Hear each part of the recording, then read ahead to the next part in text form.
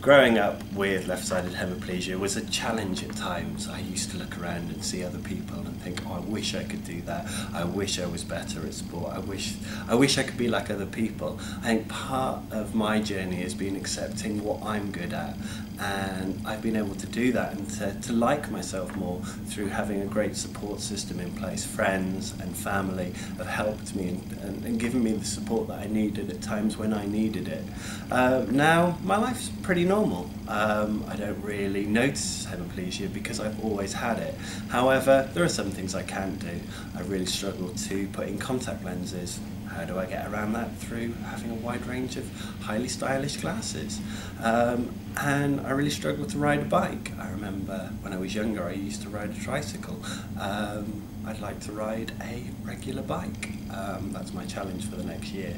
So if you see someone falling off a bike repeatedly in Hyde Park in London, that could well be me.